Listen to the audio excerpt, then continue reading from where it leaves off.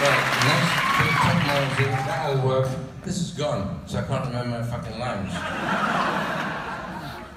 I'm going to introduce three of the cast we have here tonight. Ladies first, Katherine.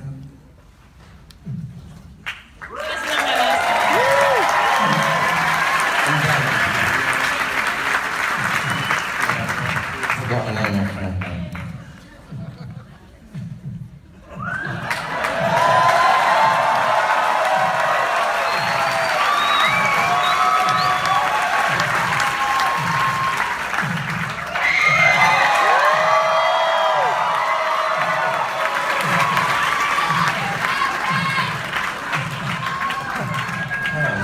I'm good at it, and it's fundamentally, if you're sensible, it's a partnership. And in that partnership, there's a lot of give and take and exchange. I learn, hopefully they learn a bit, and that's how you get this. Great answer. So Katherine, so you're an action hero now. That's wonderful. Yeah. What drew you to the project? How was this different than preparing for other roles you've had? Well, I met with Ridley and I didn't know for what part, and I just figured I'd do anything he wanted me to do. So when I found anything, when I found out that I was going to get to play Ridley, they've been asking me questions about this all day, sorry. When I found out I was going to get to play Daniels, I was so thrilled. And yeah, I mean, you kind of have to not think about how awesome it is while you're shooting, or you wouldn't be able to function, you know, so. But it was a great script and there was a lot to do every day, so we kind of just put one foot in front of the other and tried to not screw up. But there was this other director I worked with who would send me emails all the time saying, you know, Daisy Ridley's a really good runner. And like saying these things about other actresses that looked really tough in movies just to fuck with me. So I like really obsessed with my run, and I still think I kind of look like a Fraggle.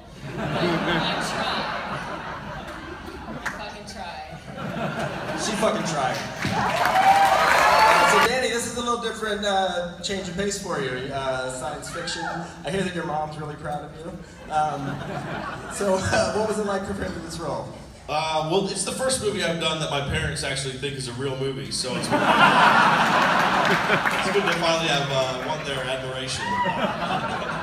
No, it's incredible. I mean, I grew up on these films, loved them, and when I heard that Ridley wanted to meet, I didn't even know what it was for, and I didn't ask because I was afraid that he had asked to meet the wrong person.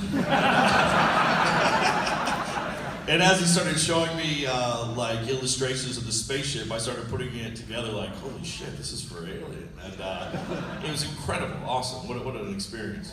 Yeah. So playing a non-human, what is it like to prepare? Easy. Thank you very much.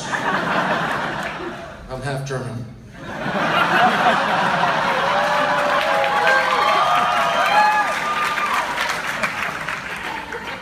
Good stuff. Yes. Yeah, so what was it like? I mean, how do you prepare for that? How do you prepare for not having a brain or something? He's a man.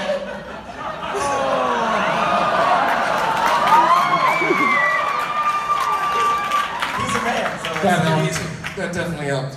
Actually, it's the opposite, because as men we don't multitask very well, and David's an excellent multitasker, let me tell you.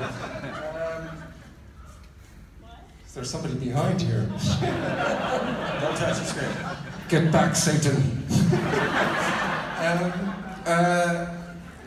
I just, you know, the first time I got an opportunity to work with Ridley, I realized that I had to have fun working on Prometheus, and to get the opportunity to work on this franchise, work with Ridley, you know, as an actor and as a dreamer, in terms of a punter going to the cinema and loving movies.